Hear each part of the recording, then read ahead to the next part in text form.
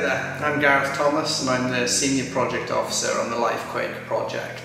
LIFEquake is a newly started project looking into habitat restoration of transition mires and quaking fens throughout Wales. The project is funded by EU Life and supported also by Welsh Government as well. This is approximately €5 million spread across nearly 5 years.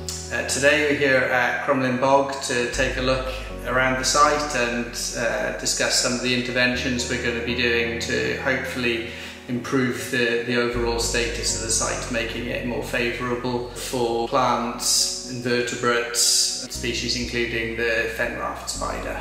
So Crymlyn Bog is one of the main sites that we'll be looking at throughout the LIFEquake project. It's where a majority of the work will take place to restore the site. There are a number of issues around Crymlyn Bog from the last couple of hundred years due to man's interventions on the site. These stem from the Llandarcy oil refinery, invasive species, hydrological issues through canal construction over the years and lack of maintenance of those sites, not to mention other things including diffuse pollution across the site. The site here at Crymlyn Bog is approximately 300 hectares inside. This includes the NNR at Crymlyn itself and across the Jersey Marine a smaller area called Pantysice. The site is made up of fen, transition mire, quaking bog, all in an unfavourable status at this current time. Towards the sort of eastern side of the site we've got the Llandarcy development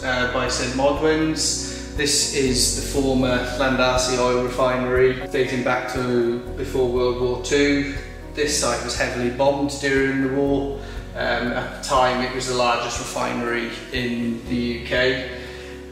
Issues surrounding that is we now have unexploded ordnance within the bog itself. We've got potentially leaked hydrocarbons into the site as well from when the refinery was bombed. To the southwestern side of the site we've got the Tir John landfill site, which is currently winding up, but we still have to be very careful around that area in terms of pollution sources.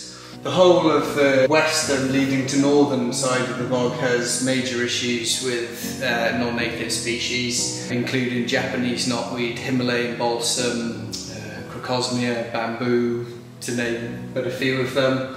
The biggest issue we have is the Himalayan balsam and what impact that could cause on pollinating species for our site. So throughout the project we'll be looking to try and resolve some of those problems. Some control within the reserve and its wider areas, but also trying to engage with communities and look further afield so that we can try and prevent the problem at the source rather than constantly fighting it within the site. The site has got so much history around it. There's the history surrounding World War II, and then we've got the canals which form a major part of the hydrological issues for the site. Here we have the Glanawern Canal, constructed in around 1790 to bring coal down from the Glanawern colliery. That would have been transported down to Swansea for the copper smelting. This links up with the Portennant Canal that ran all the way up towards Neath. Major hydrological issues surrounding those areas due to lack of maintenance over the last 40 to 50 years really, and creating a majority of the problems within the site, particularly around the vegetation types that we're seeing ingressing into the site. Part of our work there to control it is going to be some heavy mowing on the sites using a piston bully. That's a low ground pressure machine with a collector on the back of it, because we won't be leaving any of the biomass on the site that we harvest to degrade, because that will in turn affect water quality.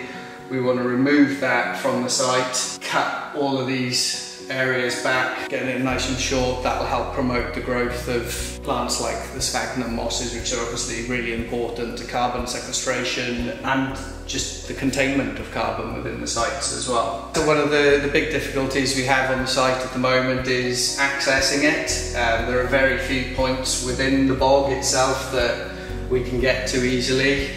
We do have access into this area, which should be fairly straightforward, and being mostly sort of transition mire, the ground is fairly stable. But to the eastern side of it, we have a former track from the Llandarcy oil refinery which just hasn't been maintained since the refinery closed. So part of the project at the beginning is obviously creating access for ourselves so that we can carry out these works. So at the moment we're going to be looking to create a kilometre-long improvement to the track from the tenant farm on the opposite side and down onto the bog, so that we can reach the Glanawern Canal to carry out work there, but also to carry out hard mowing in these areas. That obviously comes at a great cost, and the engineering when you're building a track on a bog, even though there isn't a pre-existing one, is obviously very complicated. Another problem that we currently face is a former pipeline across the bog as well. Thankfully, our stakeholders in the project, St Modwyn's, are assisting us in the removal of this section of pipeline. Over to the western side of the bog, we have the area we call the balloon field, which still to this day has a number of concrete blocks with metal eyelets in it, where the local people would just run out when the air raid sirens went off to raise these helium-filled balloons into the air to stop low-flying aircraft coming in and attacking the oil refinery. One of the big parts of the work we're going to be carrying out here to address the hydrological issues is going to be to look at connecting the Glanawern Canal, once we've cleared it, with the Crymlyn Brook, which is just out of shot here. This will hopefully help to improve flow of water through the site rather than across it. Currently the problem is the water is flowing through sheets across the site and dispersing loads of nutrients that we don't want in the wrong places. So the hope is that by connecting the Glanawern Canal up to the Crymlyn Brook, we'll increase the flow of water through the site, help to drain the site, but also, most importantly, reduce the nutrients that are getting absorbed into the bog and feeding the plants we don't want there. Part of the problem with building that ditch is the unknown, unexploded ordnance that we have on the site. We know that this is a bombing run, we know there have been craters in there, so we have to engage with a contractor to come and explore the site to work out, is it safe for us to build, and possibly create a route around any potential explosives within the site. I feel incredibly lucky and proud to be involved in the LIFEquake project, to be part of a team where our long-term goal is all about habitat protection and restoration, but also with community engagement. We're going to be working with large numbers of stakeholders and communities who don't necessarily know that they've got this fantastic site on their doorstep. So hopefully we can bring more and more people together and grow to love Crymlyn Bog, and more people can explore it, and the more people that come here, then the greater the site will become.